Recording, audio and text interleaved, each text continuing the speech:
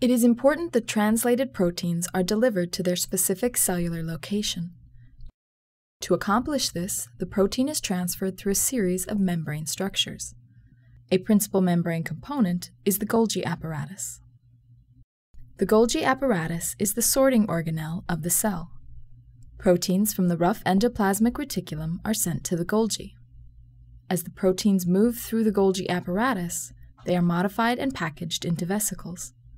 Because the Golgi apparatus receives proteins from one location and targets them for delivery to a second location, it is sometimes considered the post office of the cell. The Golgi apparatus consists of general components: the cis cisterna nearest the endoplasmic reticulum, or ER, the medial and trans cisternae, and the trans-Golgi network. Other key players in this process are the proteins being transported and the enzymes that modify them. Translated proteins are encapsulated in vesicles in the ER. A group of these vesicles fuse, and these fused vesicles form the cis cisterna. As the protein moves through the stack, it is modified by resident Golgi enzymes at specific locations in the apparatus. These modifications are important because they provide the signal that determines the final destination of the protein. So how does the protein move through the Golgi?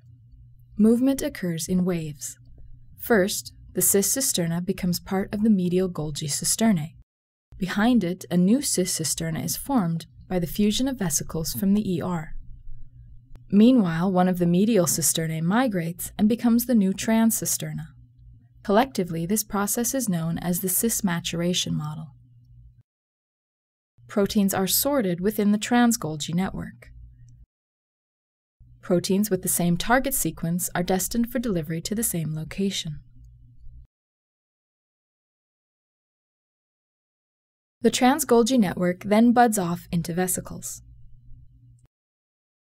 These vesicles then migrate to their target location. These locations include internal organelles, such as the lysosome, the digestive organelle of the cell. The vesicles can also be targeted to the cell membrane, where the targeted protein can be released from the cell for delivery elsewhere in the organism.